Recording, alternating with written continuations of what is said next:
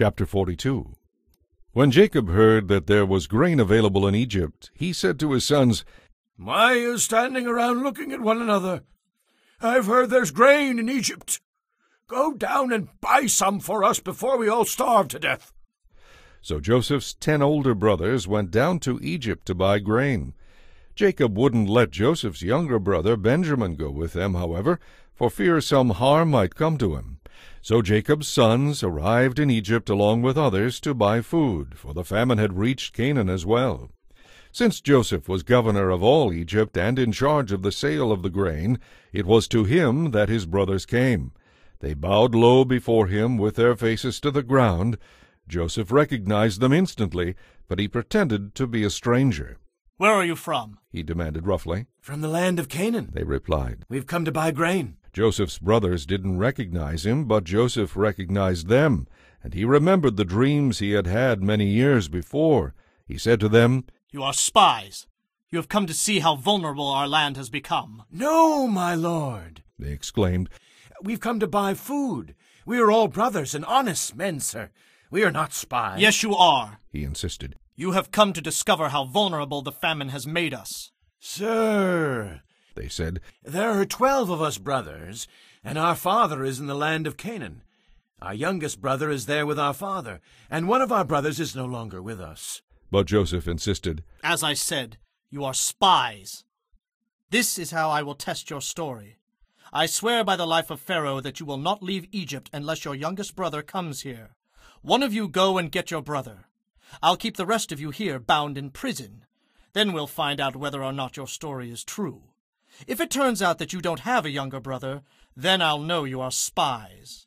So we put them all in prison for 3 days. On the 3rd day Joseph said to them, "I am a God-fearing man. If you do as I say, you will live. We'll see how honorable you really are. Only one of you will remain in the prison. The rest of you may go on home with grain for your families. But bring your youngest brother back to me. In this way, I will know whether or not you are telling me the truth.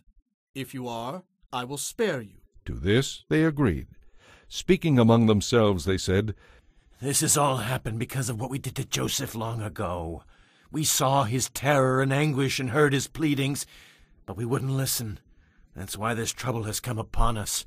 "Didn't I tell you not to do it?" Reuben asked. "But you wouldn't listen, and now we are going to die because we murdered him." Of course, they didn't know that Joseph understood them as he was standing there, for he had been speaking to them through an interpreter.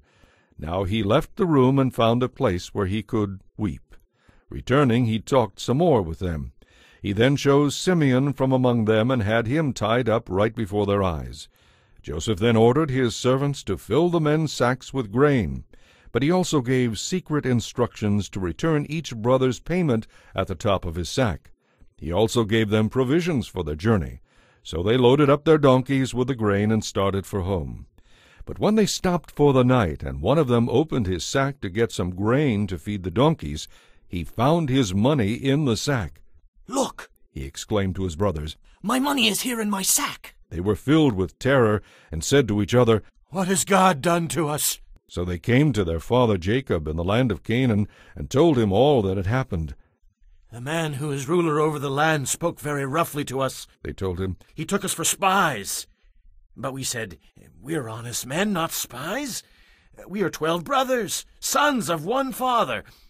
One brother has disappeared, and the youngest is with our father in the land of Canaan.' Then the man, the ruler of the land, told us, 'This is the way I will find out if you are honest men. Leave one of your brothers here with me, and take grain for your families and go on home. But bring your youngest brother back to me. Then I will know that you are honest men and not spies. If you prove to be what you say, then I will give you back your brother, and you may come as often as you like to buy grain.' As they emptied out the sacks, there at the top of each one was the bag of money paid for the grain. Terror gripped them as it did their father. Jacob exclaimed, 'You have deprived me of my children.